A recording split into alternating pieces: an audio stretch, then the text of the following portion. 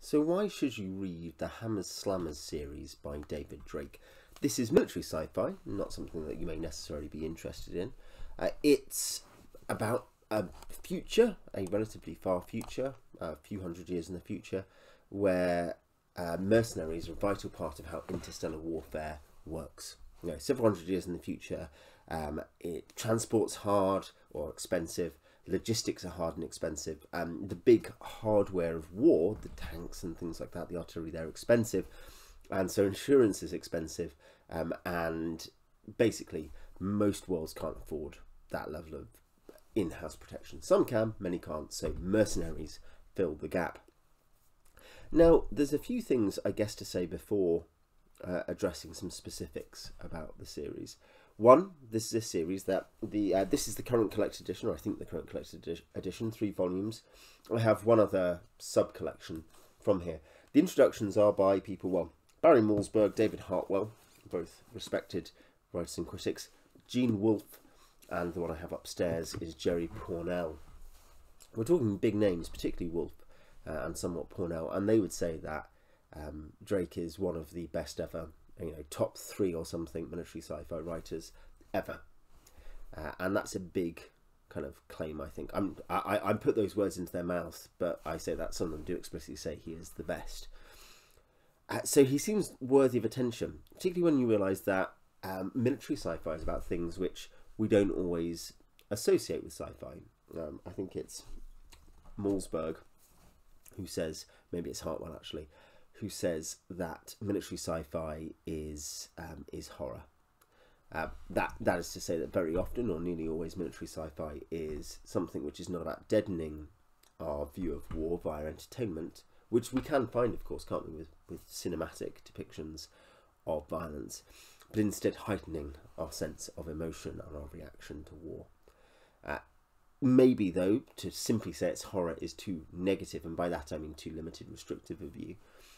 And you turn instead to Wolfe, who can point out the fact that though he served like Drake served, Wolfe served in Vietnam, others like Malzberg served in Korea. Lots of these military sci-fi writers were soldiers at some point. But Wolfe would say that along with all the horrendous waste, there was also something you found in war, if you wanted to. And I think that's often a widely reported experience of those who serve, that there is so much loss and horror, but it doesn't, and this is Wolfe's point, it doesn't necessarily or automatically dehumanise people.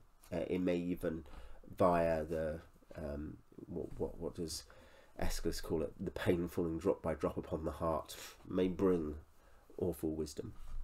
And I think that's something which Drake is very good at, bringing to our view the horror, the genre horror and the specific horror of war, but also some of the, I don't really, dare I say merits, maybe I should just say the merits of the experience that some people manage to get out of it. Now, the specifics, well, Drake served in Vietnam, I said that. He saw this as, he retrospectively, a long time afterwards, realised this was the therapy he never paid for. There is a real knowledge and understanding of what he's writing about. He is very good at imagining future tech, not in the predictive sense, but just in the imaginative, speculative sense. Super tanks with iridium armour and kind of plasma shells. The infantry all going around on sort of skimmers because they need to be fast. The ways that intel tech, the way that hiding, the way that, essentially a 3D space vertically oriented war, as well as the horizontally oriented war is presented, is really interesting and well done. The lethality of war is well done. The action is great. It's thrilling in the sense it's really engaging, and you're like, whoa, what's going to happen next? But it's also horrendous, often very tragic, particularly when it impacts with the wider world, not just soldier to soldier, but in the wider world. The tone is, I think, perfect. It's a weird mix of downbeat and somber, but also focused on the belonging to the regiment, and that's something Drake says, I think, in an essay of his on it, that he was proud to ride with the Black Horse Cavalry, even though he basically saw his experiences weird, often pointless at a kind of military level, and traumatic.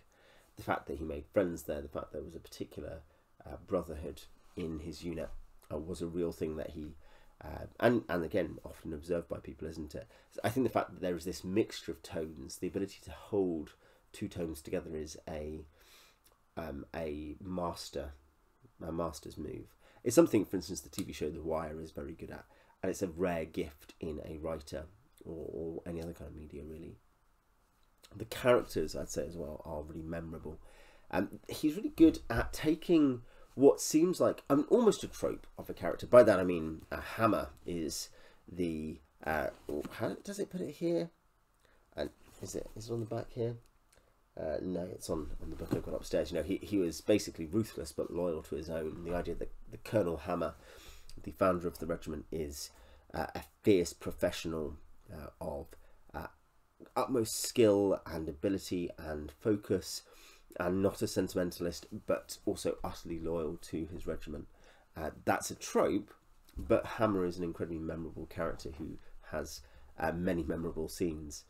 Say Joachim, his bodyguard, sociopath, narcissistic, vain sociopath, but where there's also just occasionally something else going on there. Danny, the soldier, the commander, in fact, a kind of senior officer with a conscience, who struggles with the things he's seen because he can't make the cost benefit work out in his head, and many other characters as well. These are they're really interesting characters. There are many recurring characters as well as one-off characters. These stories, often inspired by history or myth. For instance, the Soldier and the Warrior, is that what it's called? There is one where pretty clearly it's inspired by the Iliad and the rage of Achilles, and that's a really special story, because there's something where, yeah, the warrior, that's it. Or Rolling Hot, inspired by the Tet Offensive. Counting the Cost, inspired by the fall of the Perón regime in Argentina. But these aren't simply they're not allegories. They're not like, oh, let me tell you what I think about this. He's more saying, look, this is a thing in the human psyche and history. And so it tells us about ourselves. And so what if we speculate that, we cast it into the far future and speculate upon it as a form of the human story, as an archetype of the human story. He's very, very good at that. Structurally very good. Prose very solid. There's a massive variety of stories. Then there's novels, there's short stories, there's novellas. He does a variety of things, which, variety of forms, variety of settings, variety of types of story, peacetime, wartime, all of them worth reading.